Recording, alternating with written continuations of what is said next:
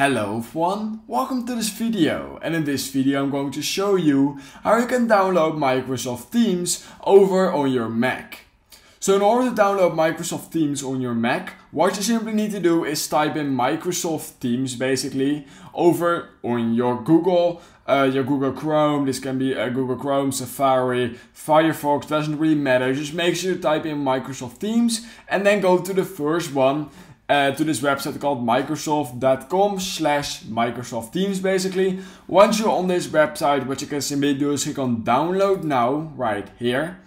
And basically once you've done that, what you're going to do is click on download new Teams. So you're going to click on download Microsoft Teams for Mac. Just click on that and click right here.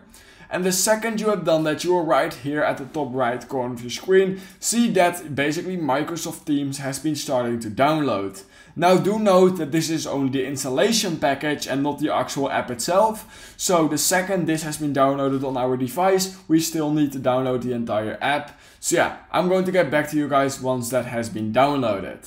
Alright, so we can right now see that Microsoft Teams installation package has now been installed, and what we can do is simply open it by clicking on it just like this. And now what we actually start to need to do is click on continue right here, continue again, and now we can actually start installing Microsoft Teams. We can see it's only 1 GB, so that's not a lot. So just click on install. You may need to type in the password of your computer, which is completely fine because it's an app basically from the internet, but yeah, it's completely safe of course.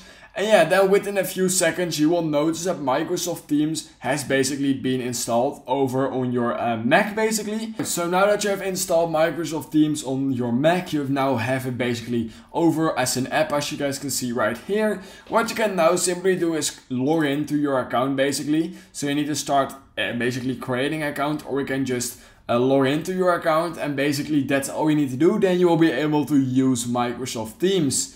And yeah, that's all you need to do. So if you learned something from this video, then please consider liking this video and subscribing to my channel. And I hope I will see you in my next YouTube tutorial video.